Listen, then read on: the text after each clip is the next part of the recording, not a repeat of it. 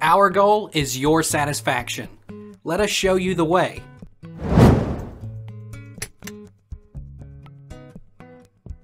How can you tell if a tornado is coming at night? Many tornadoes are wrapped in heavy precipitation and can't be seen. Day or night, loud, continuous roar or rumble, which doesn't fade in a few seconds like thunder. Night, small, bright, blue-green to white flashes at ground level near a thunderstorm, as opposed to silvery lightning up in the clouds. Why is it quiet before a tornado? Before a tornado hits, the wind may die down and the air may become very still. This is the calm before the storm. Tornadoes generally occur near the trailing edge of a thunderstorm, and it is not uncommon to see clear, sunlit skies behind a tornado. What are the 4 danger signs when there is an approaching tornado? Warning signs of a potential tornado: severe thunderstorms, with frequent thunder and lightning. An extremely dark sky, sometimes highlighted by green or yellow clouds. A rumbling sound or a whistling sound. A funnel cloud at the rear base of a thundercloud, often behind a curtain of heavy rain or hail. What happens right before a tornado?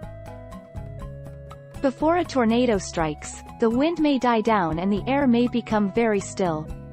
A loud roar similar to a freight train may be heard. An approaching cloud of debris, even if a funnel is not visible.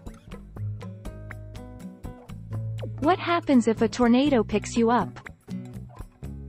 Probable answer is that they would be hit by debris several times, probably dying in the process. If they manage to not be hit by debris, and that's a big if, they would hit the ground hard, and probably not survive the impact. So there you go. Being sucked up by a tornado would result in probable death.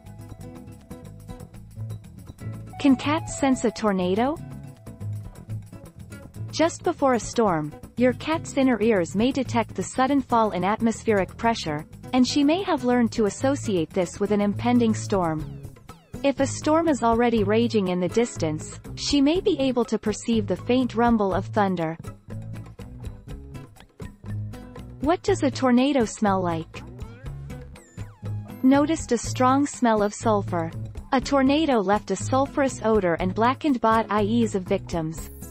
After the storm had passed, the air was saturated with ozone to such a degree that even the small children noticed it, who compared it to the odor of burning brimstone or burning matches.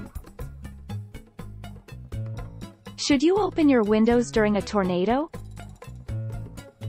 The idea of opening windows and doors in the event of a tornado, an effort to equalize pressure, is a waste of time, Noah said.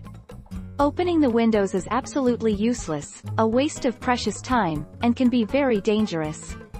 Don't do it. You may be injured by flying glass trying to do it. Take our lead. Let's help you make your mark.